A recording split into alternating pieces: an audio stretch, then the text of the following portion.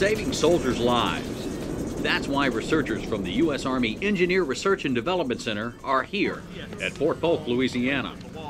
They're running explosive tests on the new modular protective system funded under the Joint Deployable Force Protection Program. Modular, lighter, and mobile systems for troops at combat outposts. What we've got here is a technology that they can set up literally within hours or even days to achieve the same protection. And what that allows is it lets the soldiers get back to doing what they need to do best. The Army, Navy, and Air Force are very interested because it minimizes needs for heavy equipment, can be airlifted into remote sites, and provides quick overhead protection with no equipment support needed, from large explosive events to direct fire. Some of the new systems offer customized protection. I like that it's very easy to set up. It's kind of dummy proof.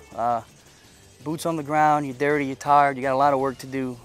This thing can go up in no time. The best thing about it, I believe, is its modularity. It's able to adapt to whatever the soldiers need.